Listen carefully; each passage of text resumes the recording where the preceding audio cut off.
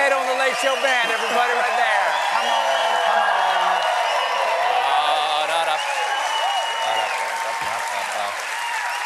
Oh, my friends.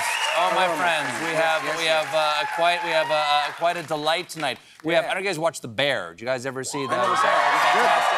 Good thing. A cousin from The Bear, Eben Moss-Backrack, is going to be out here in just a little while. That's right. And in just a few minutes, two of my favorite guests together for the very first time. Gayle King and Charles Barkley will be out here in just a moment. Host of King Charles over CNN. And here's the thing, he doesn't even know what this is, but I've got a bone to pick. Uh-oh. Oh, really? With Charles Barkley. I got a beef. Huh? And I'm going to bring it hard tonight. All right, Yeah, you better watch it. Yeah. I can't wait. Yeah, I can't. He's shaking in his boots back there right now.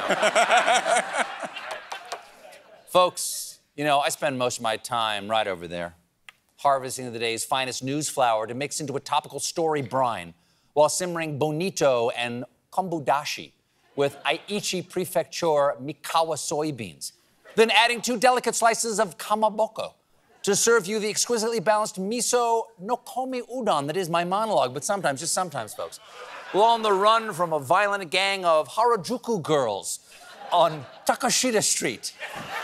I fill a used ramen carton with discarded mandarin peels, scrapings from Kit Kat wrappers, and what's left of an old can of vending machine black tea, then chug the semi-fermented hooligan slop of news that is my segment.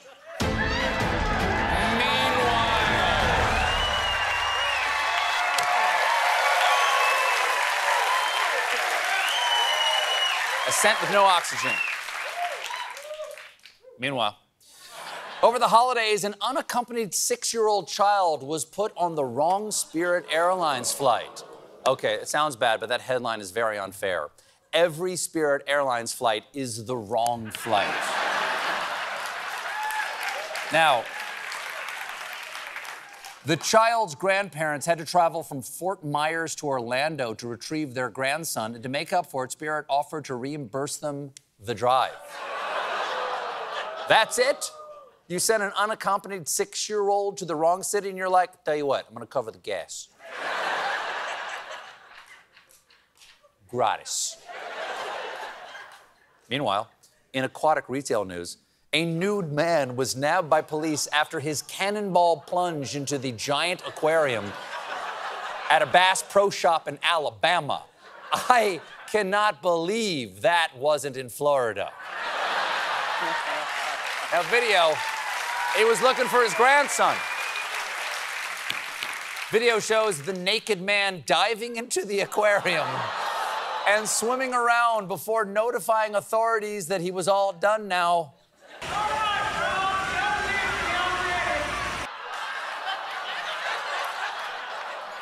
And ladies, he's single. I hope to God. And now, because of that one guy, all the fish in that tank have to participate in mandatory corporate sexual harassment training.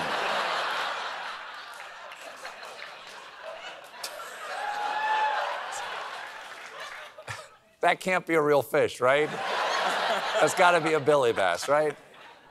Meanwhile, director Christopher Nolan's Peloton instructor slammed one of his movies during a workout. Apparently, the instructor had no idea Nolan was in her class when she said this.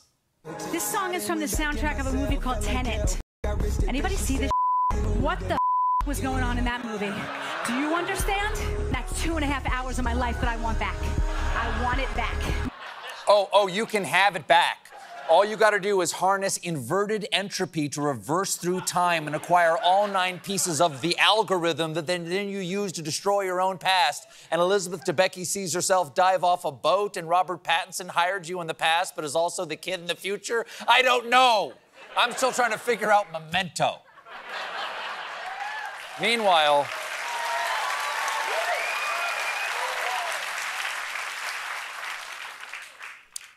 a customer has filed a negligence lawsuit against Dunkin Donuts, claiming he was injured by an exploding toilet at one of the coffee chain's locations. It's the most horrifying thing to happen at Dunkin' since the date donut. Yes, that's a date.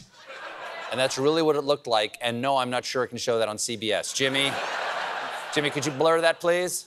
Thank you. Here's what happened. Warning, it's unpleasant. After the toilet exploded, the customer, who was covered in human feces, urine, and debris, walked out of the men's room seeking help from the workers. An employee told him they were aware of the problem with the toilet since there had been previous incidents. Previous incidents? So this happened before, multiple times? That explains why Dunkin changed their slogan to America runs from Dunkin. The man...